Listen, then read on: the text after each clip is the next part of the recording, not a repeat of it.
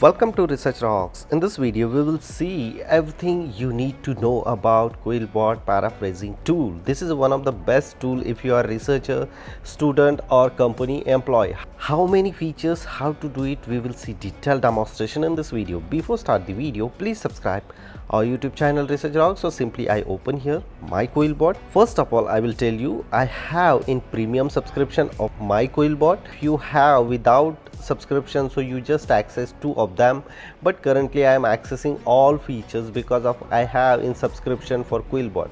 So as a demo point of view, I put it here one of the paragraph as a standard perspective. You can just paraphrasing this one as a standard way, and without plagiarism this paragraph is modified and generated. Fluency, formal, academic, if you are a student like a bachelor, master and PhD or research related, so most of time I'm using especially in academic section because of those one is very relevant of academic and research point of view. Here creative options also available, shorter options also available. You can expand this paragraph. Look at this, the paragraph is expand, it's shorter, the paragraph is shorter. So this is a standard module. Here the languages related options also available, French, Spanish, German and rest of all languages also available here. Next point come here, grammar checking. Grammar checking, if you are mistaking some of the spelling, so look at this here, the all spelling, the document and this paragraph is not good, so you can modify this paragraph accordingly, the grammar checker option, because of all is matching perfectly. Next one is a QuillBot flow. This is a QuillBot flow. You can upload here your paper, covering letter, resume, and afterwards you can very easily use here some of the templates also available. You can use those templates here. Plagiarism checker options also available. You just put it here some of the paragraph and just let's see, scan this paragraph and let's see how many plagiarism options are available there. Just scan, view report.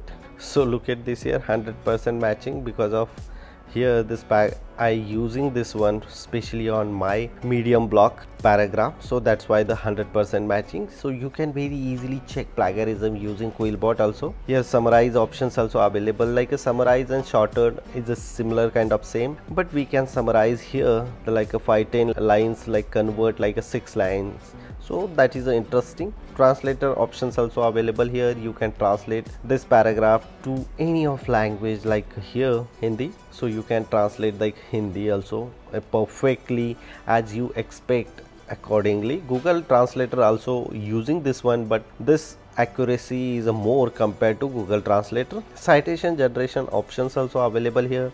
You just put it here any of the research article title and you receive such kind of citation. That is really interesting. And least but not least, the application also available for Mac. You can install the application and use. I already installed the QuillBot application.